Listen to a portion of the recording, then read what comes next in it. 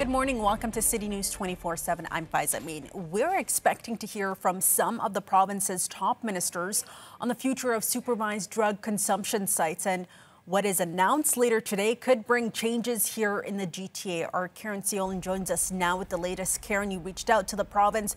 What are you learning about this announcement?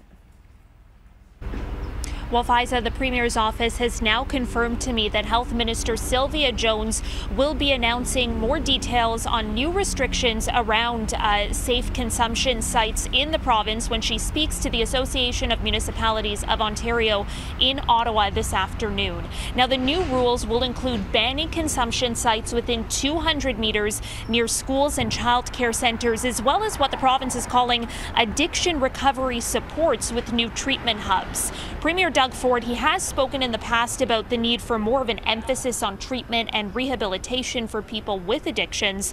He made his position clear yet again earlier this month. Have a listen. I'll be very frank, I'm not sold on these safe injection sites that are in neighborhoods that needles are all flown around. It's a haven for drug dealers, in my opinion. Let's get these people the support they need, build more detox beds, and I know our minister will be making an announcement shortly regarding that.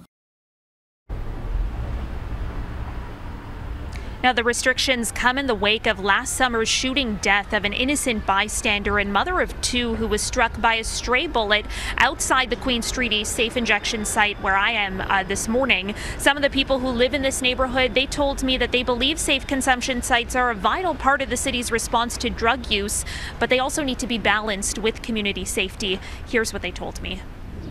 Well, I think it's important for a community to cater to anyone who lives in it, right? And they're just as much our neighbors as, the folks who live in houses here. I'm supportive, but with lots of audit oversight.